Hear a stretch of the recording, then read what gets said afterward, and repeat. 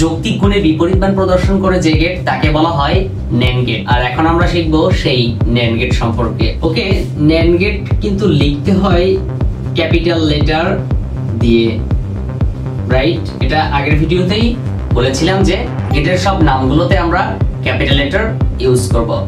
ওকে, তাহলে এখন এই NAND গেটের চিত্রটা আমাদেরকে জানতে হবে যে কেমন হয়।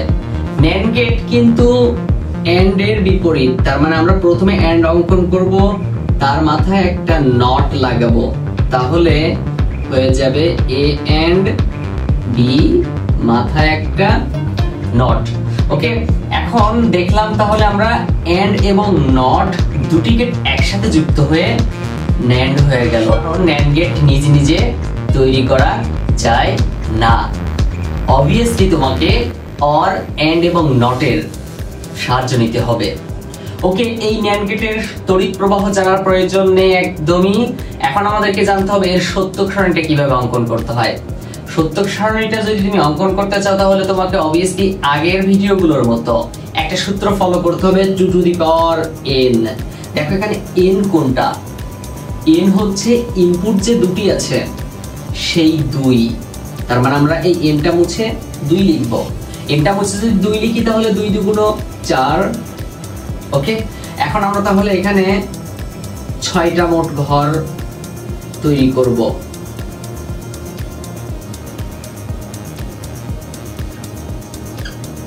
ওয়েল, একটা হচ্ছে ইনপুট লিখব, আরেকটাতে আউটপুট লিখব। একটাতে লিখব এ বি, আরেকটাতে লিখব এ ইনটু বি তার নট। ওকে, এখন আমরা এইখানে এই 0 থেকে 3 পর্যন্ত এইগুলোর বাইনারি মান লিখব, ঠিক পূর্বের ভিডিওগুলোর মতো। 0 বাইনারি 0, 1 বাইনারি 1, 2 বাইনারি 10, 3 বাইনারি মান 11। ওয়েল, তাহলে এই দুটি ঘর ফাঁকা থাকে, দুটি ঘরে আমরা 0 বসিয়ে পূরণ করে দিব, বিকজ সামনে 0 বসলে সেটা কোনো প্রবলেম না। ওকে, এখন আমরা 0 0 যদি গুণ করি তাহলে আউটপুট কিন্তু হয় 0, রাইট?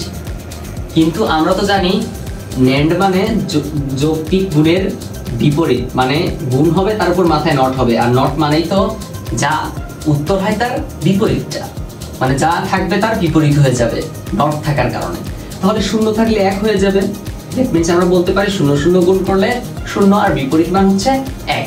আবার ঠিক পরেরটা দেখো, 0 আর 1 গুণ করলে 0, বিপরীত মান 1।